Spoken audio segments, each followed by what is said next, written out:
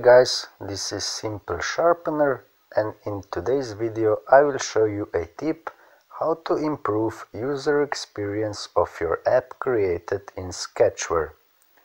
In this video I will show you how to remove this blue top bar on top of your app.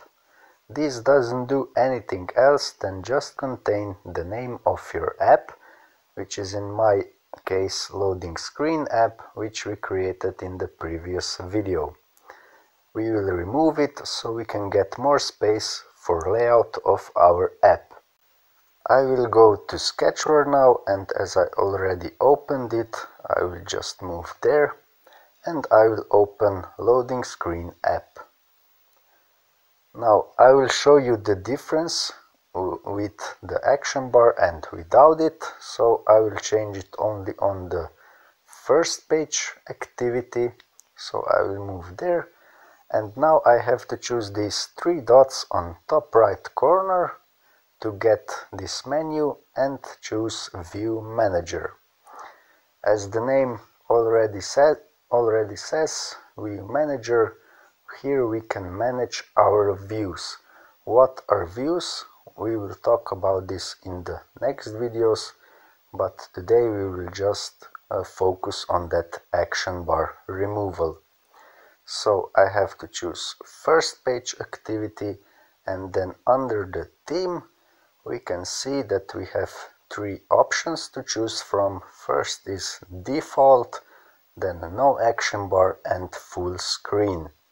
If I, for example, choose full screen and click OK, I will go back to see what happened, and we can see that full screen means that everything goes away from the view, so that action bar and also menu bar of your phone on the top containing time, power, battery, network, and so on, and also those three buttons on bottom of your app or phone, so back, home, and more options.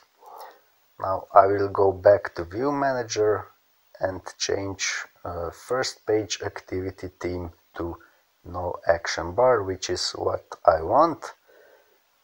For this video, click OK, go back, and I can see that action bar was removed, but that menu bar of your phone is still active.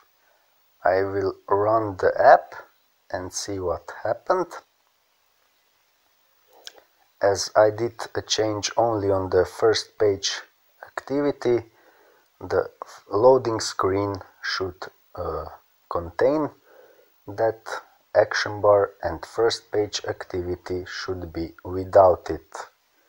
We will see in a moment how does this look. So we can see that loading screen contains action bar and first page activity is without it.